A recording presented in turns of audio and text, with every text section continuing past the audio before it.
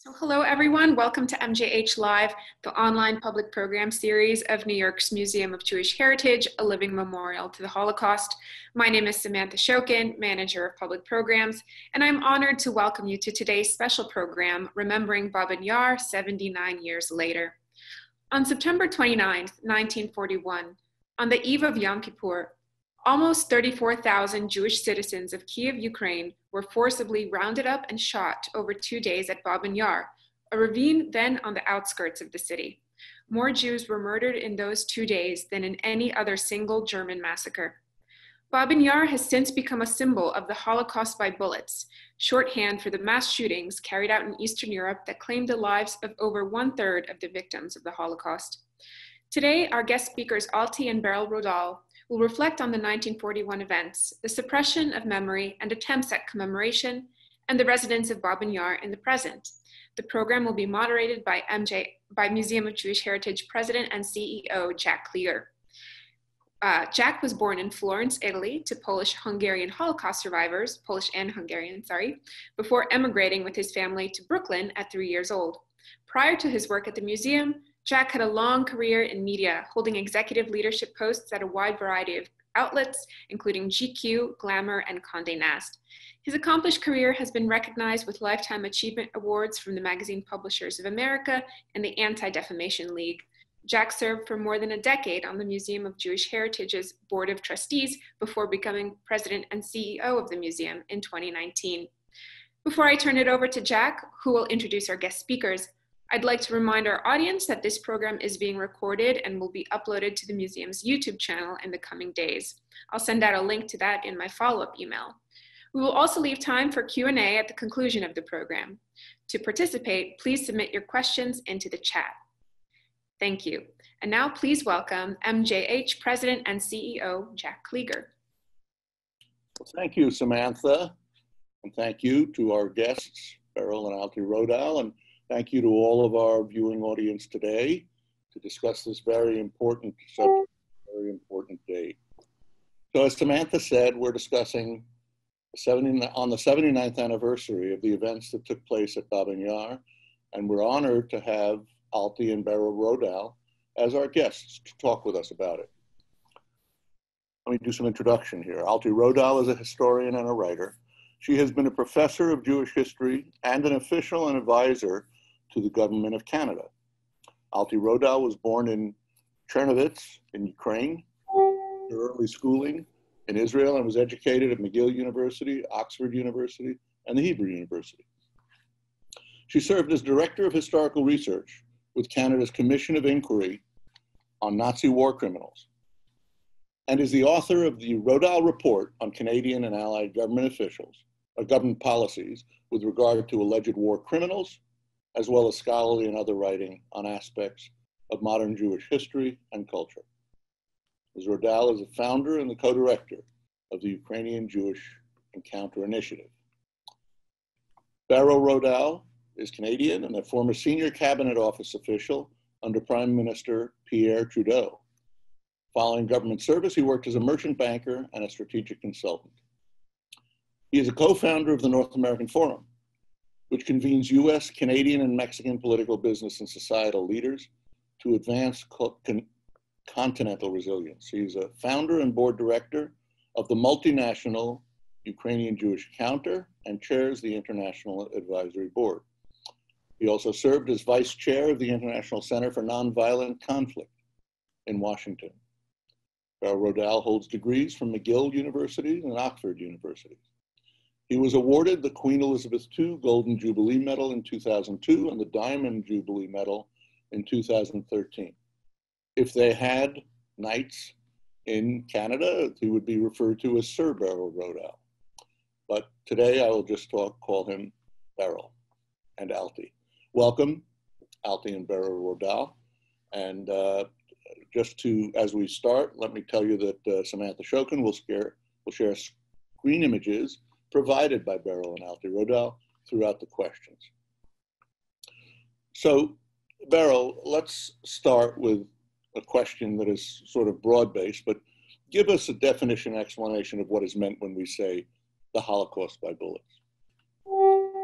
Well, many prefer not to use that phrase, but it's a phrase that people use. We think of, first of all, let me begin by thanking you, Jack, and the museum for the privilege of addressing the audience and talking together about Babyn Yar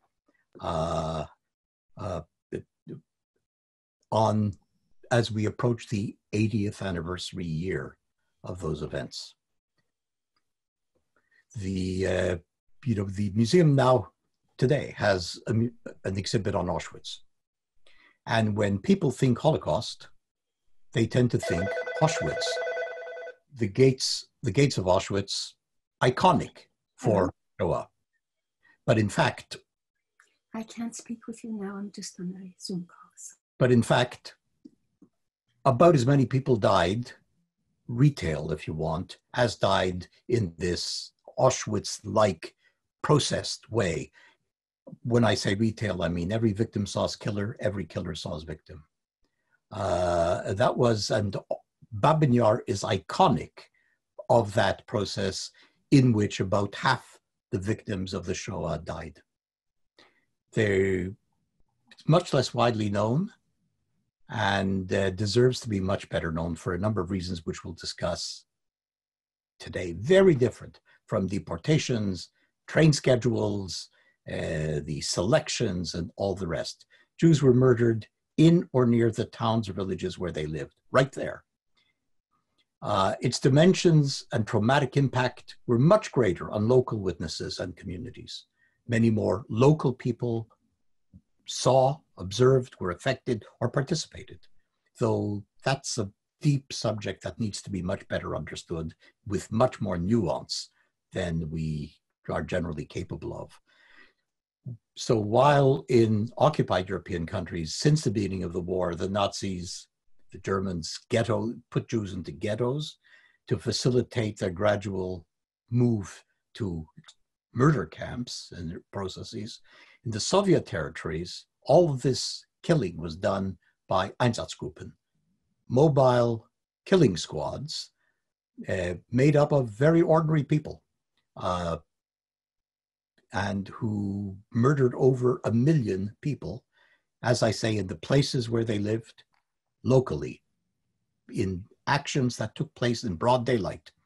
The Einsatzgruppen were divided into A, B, C, and D, Northern Europe, Central, and more southerly, and a very southerly route. The one that we concerned with mainly would be C, which made its way through Western Ukraine, which was where Jews lived. That was the heartland of world Jewry, in fact. Well, at the time, wasn't a lot of that, what is Western Ukraine, wasn't it also part of Poland at the time, before the war started? I'm so glad you asked that. So that territory was part of Poland, Poland being a newly re-established state following the World War I settlements.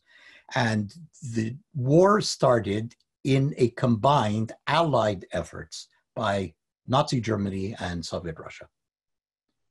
And they together partitioned that part of Poland. Right. With Barbarossa, the invasion of the Soviet Union by Germany, that is when the great majority of the people we're talking about fell under the sway of the Einsatzgruppen, who followed the Wehrmacht in along these lines as the Wehrmacht moved forward and did their grisly work day by day for a couple of years. The Germans, this was before they established Auschwitz, Chelmno, and the mass processing of murder. Yes, I think that's an important point, is that this was really the beginning stage. This was the launch of the extermination. That was the first great wave. So, Alti, the mass murder of Jews was now happening at many sites across Europe. What is special? What is it about Babyn Yar that was what represented something so? Well, several of the reasons have already been mentioned. First of all, it's in a major urban city, It was formerly the capital of the Ukrainian Soviet Socialist Republic. One of the largest urban mass murder sites in all of Europe. And this happened in 2 days. It's the first time in history that a metropolitan city in Europe lost virtually all the inhabitants then in the city to premeditated murder. It's a symbol of the Holocaust by bullets. It's not the first major massacre, though. Just a month earlier in Kamieniec-Podilsk, which is on the Polish border, another Einsatz group, commando, murdered 23,600 people. And to those who know Ukraine, there are a number of other cities as well, which preceded Babyn Yar in major massacres. These include Zhytomyr, 10,000 Jews, Vinnytsia, 28,000 Jews, and I don't want to go on, and then there were more afterwards, major massacres in Odessa, even greater number of victims in the graves there than in Babyn Yar, but over a longer stretch of time. And then there's Dnipro and Kharkiv in the 10,000 mark of a number of victims. So how did they manage to do this? What we want to let you know is that the estimate of the number of mass graves now across Ukraine runs from about 1,160, which is Yad Vashem's figure, to 2,000, which is based on another type of calculation as well. Yad Vashem limits it to, if there are a group of mass graves in one area, it's called one mass grave. So these mass graves are still in the places near where the people had lived, near where their neighbors and descendants of their neighbors today live. And it was done, as Berel said, in broad daylight, as Father Desbois said, so that it was not a secret that it was happening. And there was requisitioning of the services of the various local people. So that's something unique in itself. It's also, when you think of how could the total number of all four Einsatzgruppen is about 3,000 people. So in Kyiv, 1,500 came, not just the Einsatz commando that took its route there, but police units that came with the Germans. Even so, how could they manage to kill so many people in so short a time? Well, the answer is that they had a lot of assistance. And the primary assistance was from the Wehrmacht, the German army, various units of the German army. They lodged and transported and supplied the bullets to the Einsatz commandos. So it's a site that is not well known, the way Auschwitz is well known, but it's a central symbol of about a third of the Holocaust victims that we know about. And it's also a story of, well, first of all, it's the story of the capacity of humans for genocide. And that is an issue that makes me cry when I think about it, that the Jews were targeted primarily. And another smaller group that was targeted primarily for racial reasons were the Roma, the Gypsy people. Yet there are in every place, almost every mass grave has a number of non-Jewish victims as well. Mostly these were including Ukrainians who were, they were Soviet officials during the 2 years of the occupation of the Soviet Union. But there were also the many other groups, which I will speak about later, but now let's focus on your question. It's a story of obfuscation, and that's why it should be made better known. First, if you've heard of Operation 1005, in August 43, the Germans decided, after the Katyn massacre was made known, that they were going to try to erase any trace of their crimes. And they undertook this in a number of the major sites, including at Babyn Yar. And then the post-war years, which I will speak about as well, when the Soviets very callously suppressed the fact that it was Jews who were murdered. It was the Soviet peaceful citizens who died at the hands of the cruel fascists. So on those 2 days, September 29th and 30th, 41, what actually took place at Babyn Yar? I mean, the number is astounding. The 2 days they could kill that many, and that represented, as you were talking about, 34,000 was almost the entire Jewish population of Kyiv? No, it was a small portion of it, actually. Okay. So we had, in 1941, 930,000 people in Kyiv. Right. About 160,000 registered as Jews. Right. When the Red Army retreated and arranged for state-organized evacuation, most of the Jews left with them. Uh-huh. So however, it was the remaining Jews after it's the remaining Jews, around 35,000, who stayed behind for a variety of reasons. And people will ask about what these reasons are. And it has significance for us to know why some people would have stayed behind. First of all, it was not feasible for everybody to get on the trains. So some tried but couldn't. Then there were those who didn't want to abandon frail and elderly relatives. Then there were some people who were too attached to their belongings to leave them. And then there's one of the biggest reasons is probably the disbelief of the alarmist media reports that this might happen. There were rumors. As I mentioned, there had been massacres in different places already, and rumors spread, but people couldn't believe it. So even before the Germans occupied Kyiv, they came on September 19th, 1941. They already had plans which crystallized once they were there, and they had a major meeting of the Nazi leadership to work out, coordinate these plans. Unfortunately for the Jews, and very helpful to the Germans, was that the city administration at the time, after the Soviets left, was controlled by the Organization of Ukrainian Nationalists.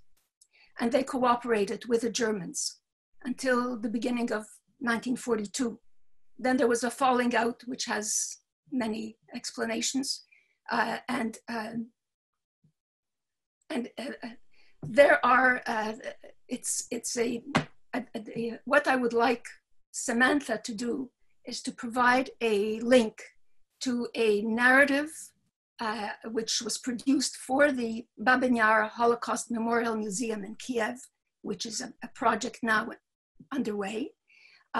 It was moderated by a Dutch historian, Karel Berghoff, and it had a fine group of historians working on what is the narrative of Babyn Yar. And there won't be time during this short webinar to give you much detail, but if you want to know more, that is where it is written up concisely and precisely. So you had, in addition to the various German units that I spoke about, you had also the Ukrainian auxiliary police.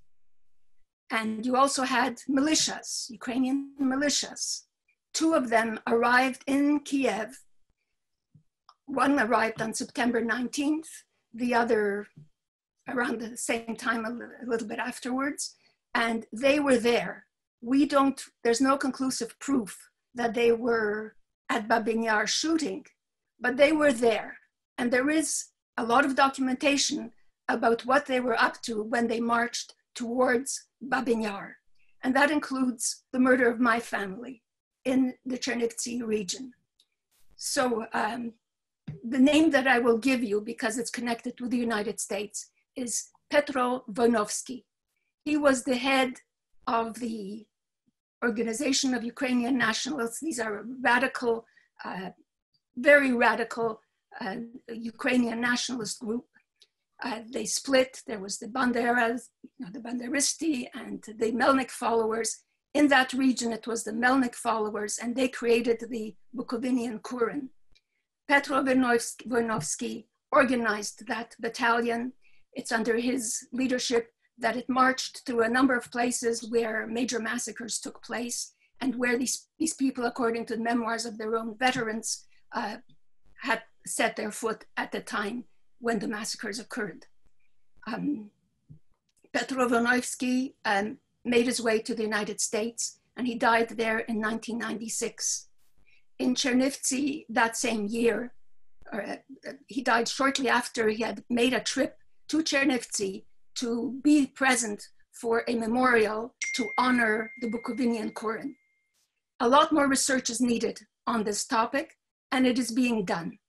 And we'll know a lot more in the coming years, because a number of Ukrainian researchers have taken an interest, and they're looking at the documents. Jack, can I jump in for a moment? Sure, Berel. I just want, it's a very complicated subject with a lot of detail. It should be remembered that a good part of the Red Army was Ukrainian. So we shouldn't tar all, not that Alti means to do this, of course not. So I'd like to speak about the other aspect as well. Yeah. Let me just quickly say that the gates of Auschwitz were broken. Auschwitz was liberated by a Jewish guy.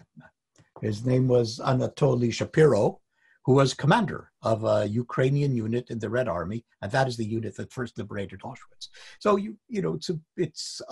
many things need to be taken into account in thinking about groups. So I interrupted Alti.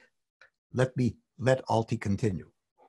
So just to give you some figures and comparison to other countries, in every country, with almost no exception, about 1% of the population and certain groups who were the vanguard cooperated with the Nazis in the final solution. And in Lithuania, for example, it was mostly the Lithuanian militias who carried out the executions. At the same time, 7 times as many Ukrainians as collaborated with the Nazis actually were in the Red Army. And one does not tar a people for what a small segment does at an unusual time when this wind of violence blew across Europe, and the Jews were the main target. So, Alti, just before we go into what the effects and aftermath were of Babyn Yar, Babyn Yar took place the end of September, and in January of 42, the Germans had the Wannsee Conference, which created the official plan for the final solution. Was there any connection between those two? Is there anything that you can talk about that one impacted the cause of the other? I would say definitely yes. It was a precursor that paved the way for the Wannsee Conference. Hitler were able to see that large numbers of Jews can be killed, and life goes on, and Germany can carry on. So, I mean, if they need more of a connection than that, I would say yes. That can be answered in much more detail to see what actually was said by whom and in what documents, but there's no question about it. And because in Western Europe, the method of killing Jews was putting them on trains and deporting them to death camps, and because in the East it was by bullets and execution near their homes, you have a much more bloody encounter that leads to the results that we have. And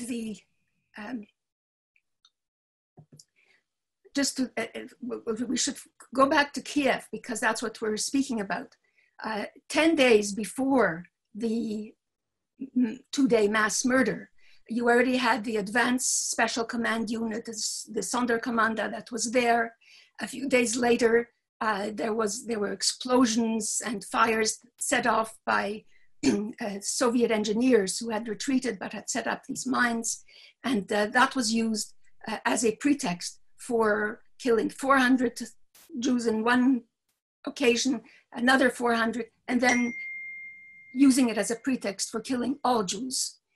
And the events themselves, from the Jewish perspective, from the killing perspective. If you show slide 2, please, Sam. It was on a Friday, September 26th. An edict was posted on Kyiv's streets, ordering all Jews living in and around the city to assemble at a particular intersection, bringing their documents, valuables, and warm clothing. Anyone failing, the notice said, anyone failing to obey would be shot. And the intersection was not far from a railway station. At the same time, rumors were spread that the Jews are being resettled. Some Jews who refused to leave their apartments were shot. Others decided that they will resettle and pack their belongings and wagons and horses. This was the notice on a Friday said Sunday morning. Monday, Sunday there were shootings within Kyiv, but Monday morning, 8 a.m., they were to turn up at this intersection. The Germans expected about 5,000 to 6,000 people. 30,000 turned up. Why did they turn up? It's some of the reasons that I gave you earlier for why they stayed. And they still deluded themselves that they were being resettled. There's another, the next slide shows you a notification that warns people, this is the order of the Commandant of Kyiv's Ukrainian police, instructing inhabitants on pain of death to hand over their neighbors, Jews and communists, in September, and this is also just before the mass shootings. So there's to try to imagine this, please do look at the narrative for the Babyn Yar Museum. There's the 3-mile trudge to the ravine. There's a checkpoint where they have to leave all their heavy baggage and stuff.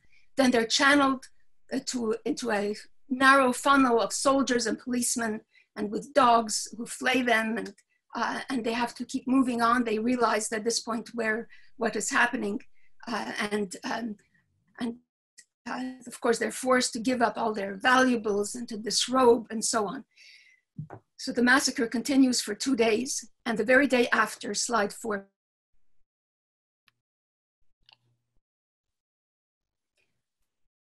Soviet POWs, the next slide. Soviet prisoners of war, guarded by SS soldiers, are made to work to pile soil over the bodies of the murdered Jews.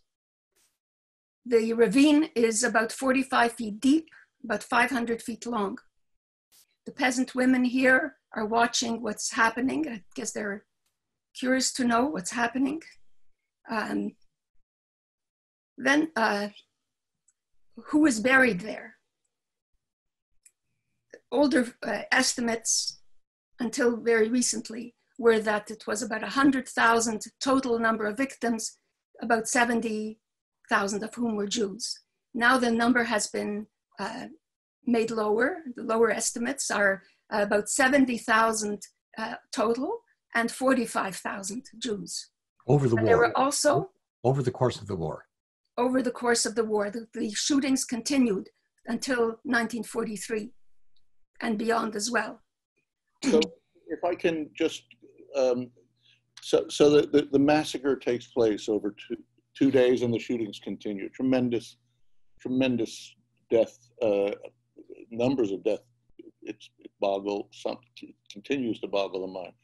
But what was amazing was that afterwards, both the Germans, for obvious reasons, tried to cover up the crimes, but the Soviet policies were also burying memories about what very much so. taking Yes. out the Jewish identity of them. So either Alti or Berel can talk to that point, if I could ask you to.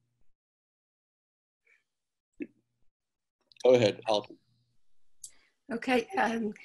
So what you see here is the day after. They're already covering it with soil. And a short time afterwards, I think it was just about a month or so afterwards, they even had the self-confidence to invite journalists to Poland and Ukraine, and they brought them to Kyiv.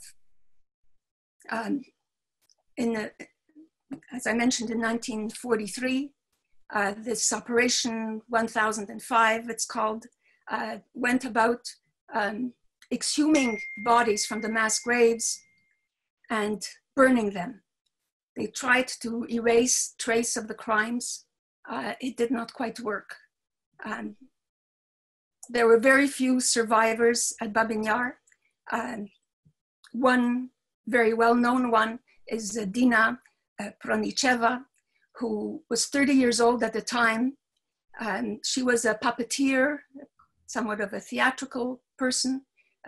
She fell into the mass grave at Babyn Yar before she was shot and stayed there feigning death. And at night crawled out, and she's the one who, at a tribunal in 1946, gave an account of what she had witnessed. And then there were other witnesses, non-Jewish witnesses, who in their memoirs described what they saw.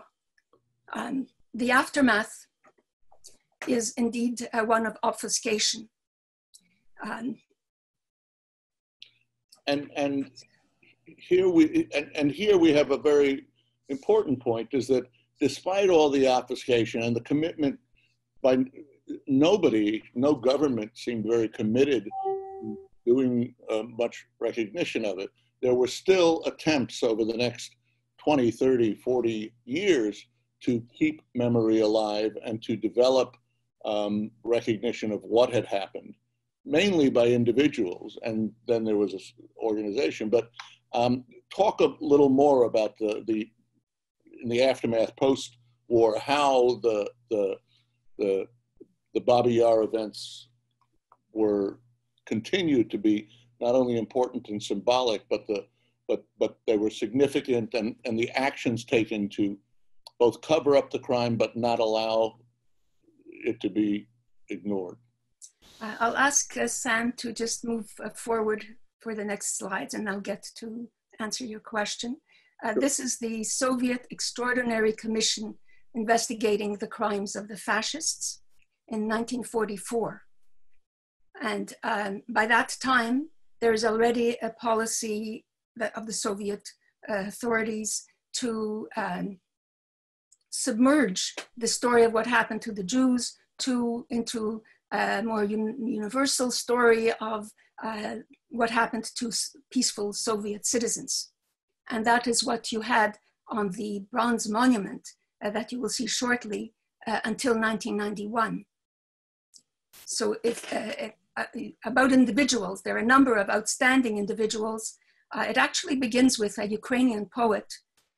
His name was Mykola Bazan, who wrote a poem called Yar, in which he did not speak about the 2 days at Babyn Yar, but he spoke about the massacres of people at Babyn Yar. And at that time, the censorship would not have allowed him to publish such a poem. In the 1950s, in 1945 still, the Soviets were going to put up a monument and turn the space into a park. But a few years later, there was a secret decision of the Soviet city authorities to obliterate Babyn Yar in order to allow for development of the city, and they didn't want a, quote, Jewish site.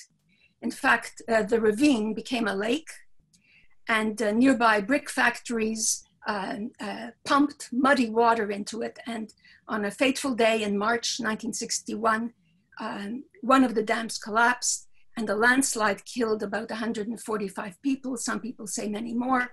That was in 1961. And it's around that time also that other individuals began to speak. And the famous poem by Yevtushenko, in which he says, "There is no monument at Babyn Yar." It's worth reading that poem, but there isn't time.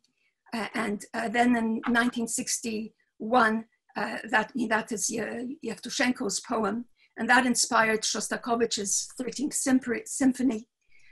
You have, in the 1960s, Ukrainian and Russian intellectuals, dissidents, who join Jewish activists, especially at the 25th anniversary in 1966. And an outstanding individual is the Ukrainian poet Ivan Dzyuba, who gave a speech at that commemoration, which was illegal at the time. All these are illegal commemorations. And in this speech, he pleads for an end to anti-Semitism, an end to hatred. It's a very emotional and moving speech. Then there is the book that many people would know in the United States, which is Anatoly Kuznetsov's novel, Babyn Yar, which was published in 1966 in a highly censored version and came out after he had defected in a fully edited version. So we can go to image number 10. That was Dzyuba, by the way. We should show Dzyuba's face. Let's go back, Sam. This is Ivan Dzyuba, the poet. And he was awarded a special award, the Sheptytsky Award, by the Ukrainian Jewish Encounter in 2016. Go on, please, next slide. This is Kuznetsov's cover. Here are the unauthorized commemorations that took place in the 1970s still. And many of these people are also refuseniks and people who begin to assume a Jewish identity. So Babyn Yar is also at the source of inspiring a Jewish identity among Soviet Jews when they came to this space. And it was a way of protesting. So even with all of those efforts in the 60s and 70s, what is there today in Babyn Yar in terms of commemoration, in terms of recognition of the events that happened? Shall I jump here because we're running out of time? Go ahead, Berel. Is that okay? So just the story has much more detail, and Alti has images of the memorials, but the story basically is Soviet power is reestablished in Ukraine. They are busy doing all kinds of engineering, including human engineering. So cities that were half Jewish, a third Jewish, 40% Jewish, are cities that are now 2% Jewish, where so it's a story of massive re-engineering, including of memory. Wonderful. Thank you. Including of memory. So the original memorial took many years to build. It was very controversial, and it didn't mention Jews.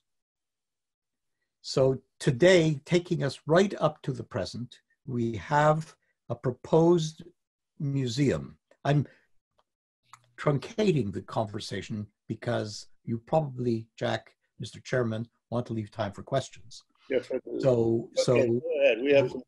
So today, a number of important businessmen in the region, they're called oligarchs, who originate mainly in Lviv, Michael Friedman, head of Alpha Bank, and a group of them who made their money in Moscow, said enough, there's been no proper monument anywhere to the victims at Babyn Yar and of the mass shootings, which account for almost a third of all deaths of the Holocaust. Why shouldn't there be a museum? Why shouldn't there be a memorial? Why shouldn't there be a teaching site? So they've committed to building such a museum and teaching on the model of the US Holocaust Memorial Museum. And that is now underway. But people in Ukraine, a variety of people, are very upset by this because Ukraine has been attacked by Russia, so there's a war. And they feel that people who've made their money in Moscow must, in the end, do Putin's bidding, and Putin will use the stereotype image of Ukraine as anti-Semitic to play that Jewish card against Ukraine. So they're worried about that. They also think of Babyn Yar as so important that it should become the occasion for building national memory, and that the state should be involved in building this national memory. So there are attacks on this proposal to build the Babyn Yar Historical Memorial Center. The historical narrative that Alti talked about is not a narrative of an existing museum. It is a narrative that would be the base of the project, which still has to be built. So people you would know, the audience would know, Natan Sharansky is the chairman of the supervisory board. Joe Lieberman is on that supervisory board. Many Ukrainian notables are on that supervisory board. But for a number of Ukrainians, it's not Ukrainian enough. And they want it to be a project directed by the Ukrainian state. So it's a very live, complicated issue, which is not unlike the issue of memory across Eastern Europe. So in various places, there are memory wars. Yeah. Why should Jewish suffering be privileged? What about our suffering under communism? There is the debate about equalizing Soviet crimes with German crimes. So what is happening in Ukraine today, and it should be remembered, Ukrainians, over 70% of the population, of the electorate, voted for a Jewish guy as president. So you can't call it an anti-Semitic country, far from it. But Ukraine is a modern state building a new identity. So it's not without birth pangs. Part of the birth pangs and pain is how to memorialize Babyn Yar and by whom. So that is a live debate today, which is a subject all on its own. But I do want to leave time to talk about one thing, Jack, with your permission. Go ahead. And that is the issue of mass graves. Yes. The significant remaining issue from World War II that has not been dealt with. Berel, if I get this straight, you said that, and you and Alti said that there's anywhere from 1,000 to 2,000 mass graves. That's not cemeteries. Those are places, pits in the ground where bodies, whether it's 20 bodies or 300, 400, 500 bodies, lie.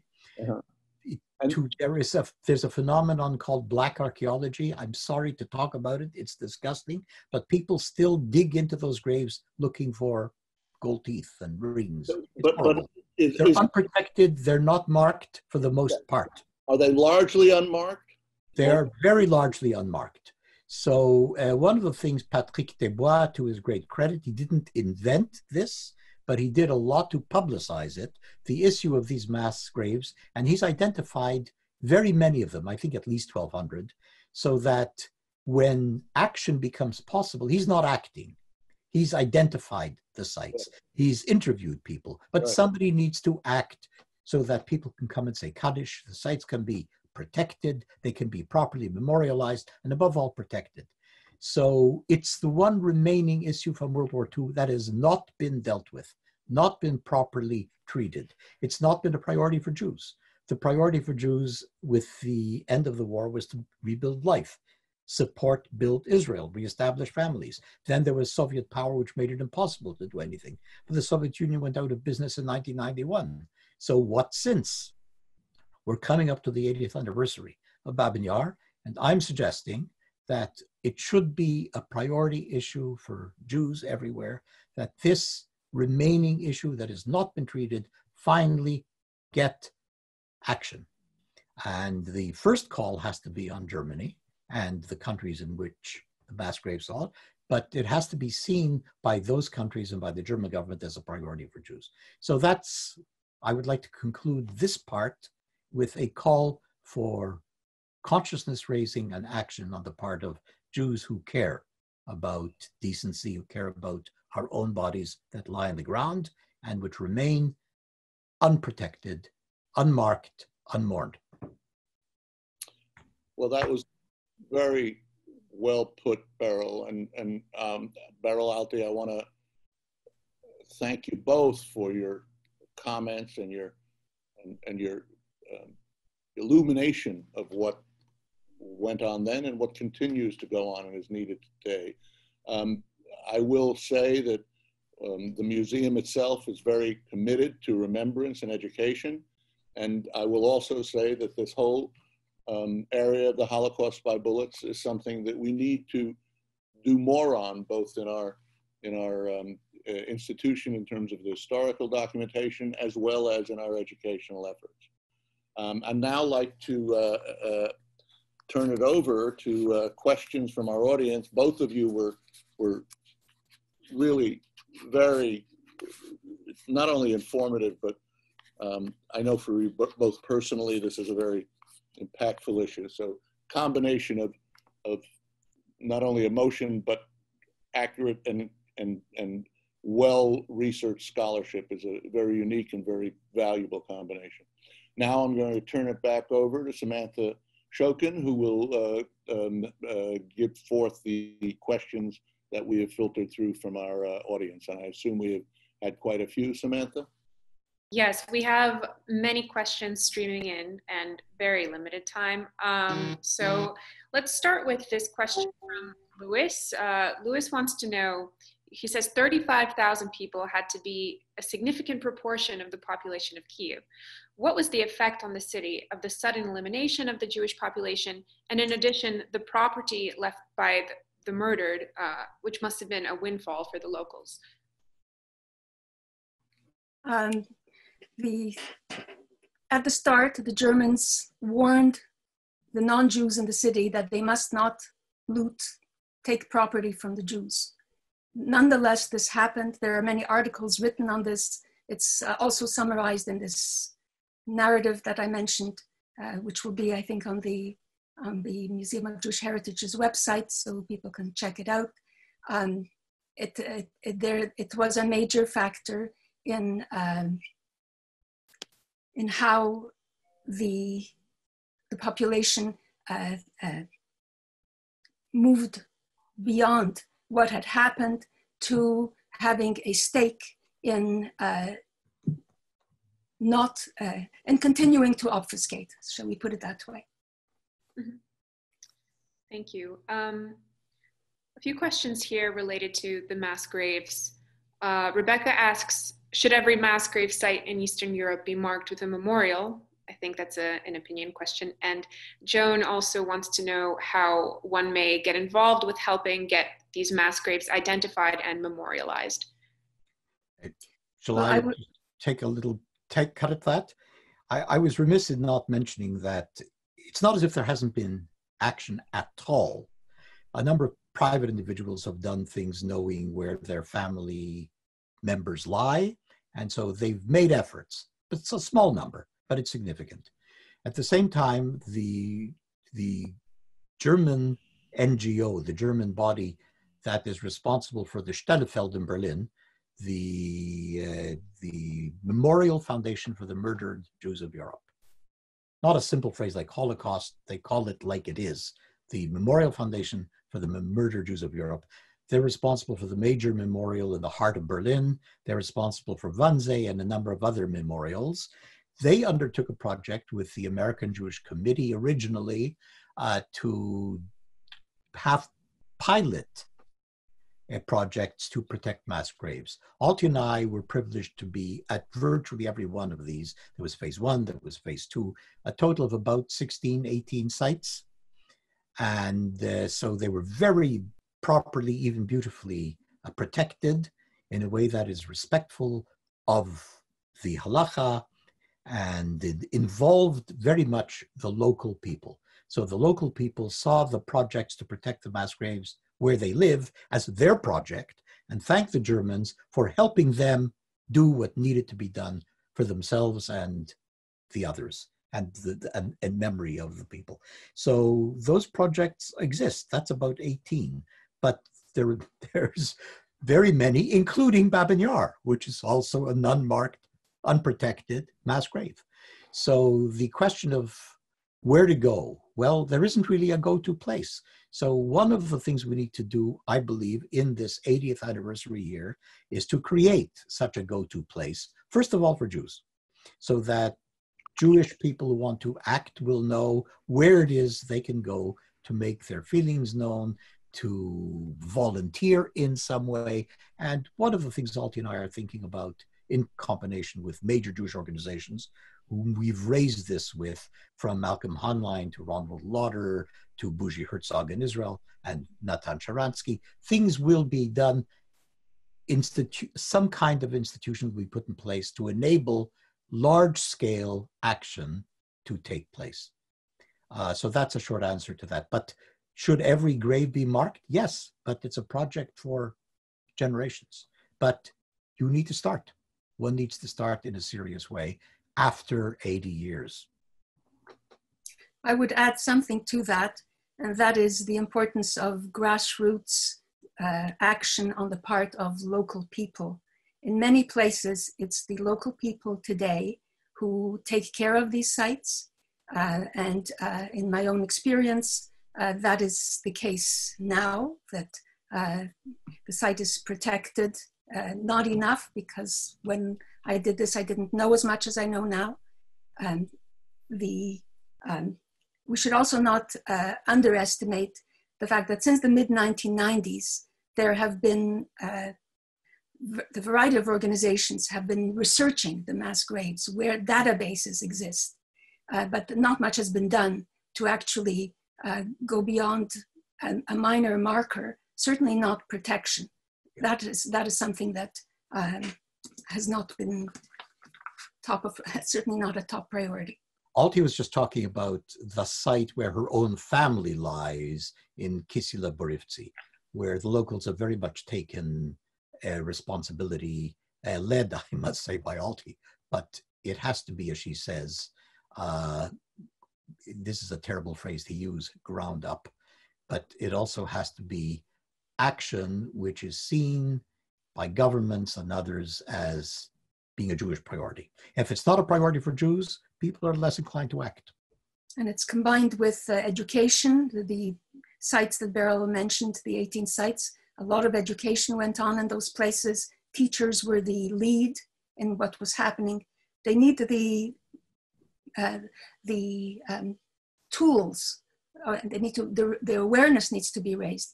But there's a lot of goodwill that can be tapped for this, and it's therapeutic, not just for Jews, especially much more so for Ukrainians. And Belarusians. And their mass graves are all over where the Einsatzgruppen did their evil work. Samantha, do we have another question? We're running. Yes. We have time for, I think, 2 more questions. Okay, so this one comes from Esther. How did Yevtushenko come to write his favorite poem in which he said, "At Babyn Yar, there are no monuments"? Were he and other poets who wrote about Babyn Yar personally connected to the massacre? I can't answer that precisely, but I would think that it was the sensitivity of a sensitive human being who saw the extent to which there was obfuscation, the extent to which there was callousness on the part of the regime. And it went together with callousness on other fronts as well. So it was something to galvanize, to react to. In some cases, there are very close relationships with Jewish writers. The Bazan that I mentioned, he was very close to Jewish writers from the 1920s on, and wanted to say more, but censorship wouldn't allow him then.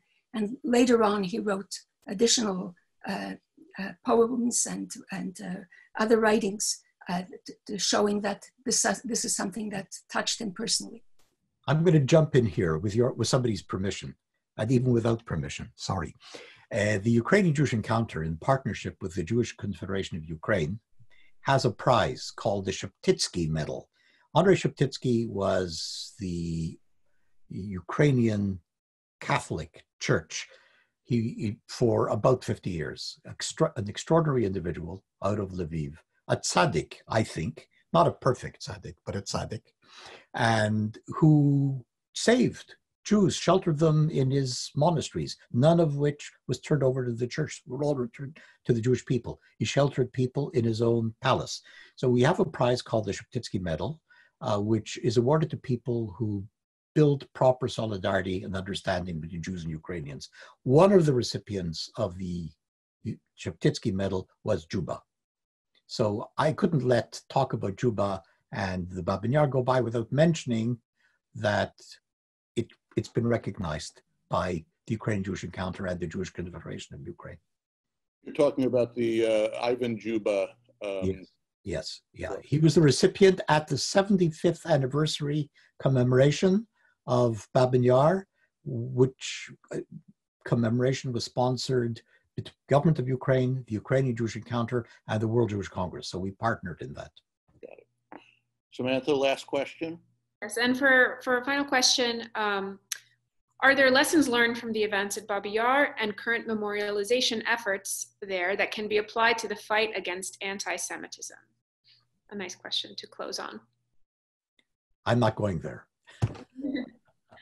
Alti, two comments on that question? Yeah, well, there are two main thoughts that resonate for me. One is that one must not hold collective responsibility, one must not allow collective responsibility to blur one's vision, because it doesn't make any sense logically or morally. The generations of today in these countries do not have the responsibility for what their, or a small segment of their population did 80 years ago, but they do have the responsibility to have an impact on how what happened is remembered. And I would add here the last slide, if you'd like to show it, please.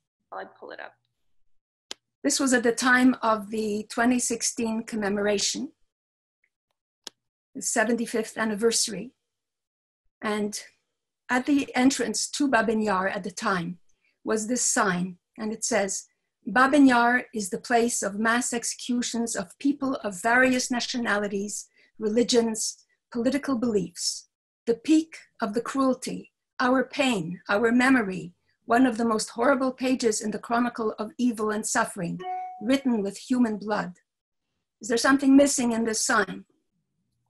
Nothing mentioned about Jews.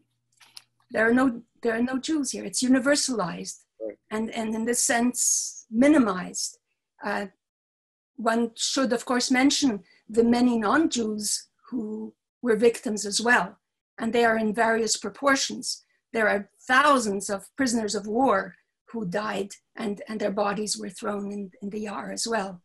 And the Gypsies were targeted for the same reason, on racial grounds, but there were 128, not that the number should matter, but the 2 days and the Jews, 34,000, that deserves, the word Jew should be part of what any sign at Babyn Yar should say. And this continues, unfortunately, to this day. Just to add a word, final word, of course, go ahead. It's not the number, it's just that the nature of the targeting. Every Jew was targeted for extinction. Every Jew was targeted for extinction. That was not true of anyone else. I think we're not able to handle any more questions. Unfortunately, I wish we had a lot more time, because I know we have a lot more questions. But let me close by thanking you, Alti, and thanking you, Berel, for a fascinating hour. I mean, I can't believe an hour went so quickly, but the subject is of such greater depth. You feel like we should have more time, and maybe we can set some more time down the road.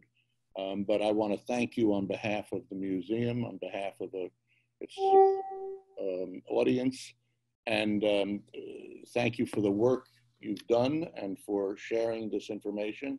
And I will tell you in closing that the museum will continue to do more on the subject of the Holocaust by bullets, the specific stories of mass killing and mass graves. And this has been a very valuable and important session. So thank you both very much for your contribution. Thank you, Jack. And let us wish everyone, you and all the audience, a healthy, safe New Year. Thank you. Thank you, both of you, and same to you, a healthy, safe, and sweet next year. Samantha, I'm going to give it back to you to close up the session. Thank you so much, Alti, Berel. I want to echo what Jack said. We so appreciate you taking the time to present this fascinating program. I want to remind everyone that the program was recorded. I'll send a link to that recording in my follow-up email, which will go out tomorrow. If anyone has any questions that they would like to direct to Alti or Berel, I'll provide my email address as well. You can send them to me and I'll pass them along. So thank you once again.